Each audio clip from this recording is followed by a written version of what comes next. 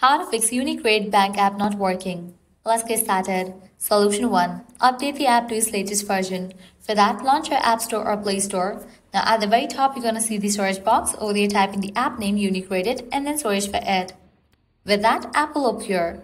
After app appears, at the right corner of it, you're going to see the option of Open or Update.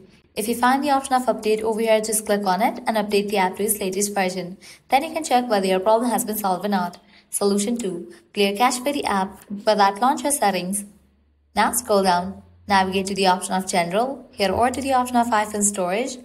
Here you can find different apps that are installed in a device. Find the app UniCredit. After you find it, open it. Then click on Offload app. Click on Offload app.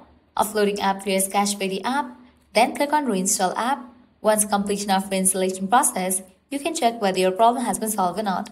If this solution doesn't work for you, what you can do is apply solution 3.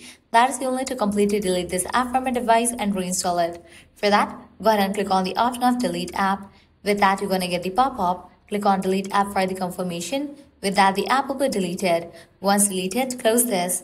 Launch your App Store or Play Store, then search for the app UniCredit. After app appears, install it. By following these solutions, your problem will be fixed. So this is how you can easily fix UniCredit Bank app not working. If this video was helpful, don't forget to like, share and subscribe to our channel. Thanks for watching.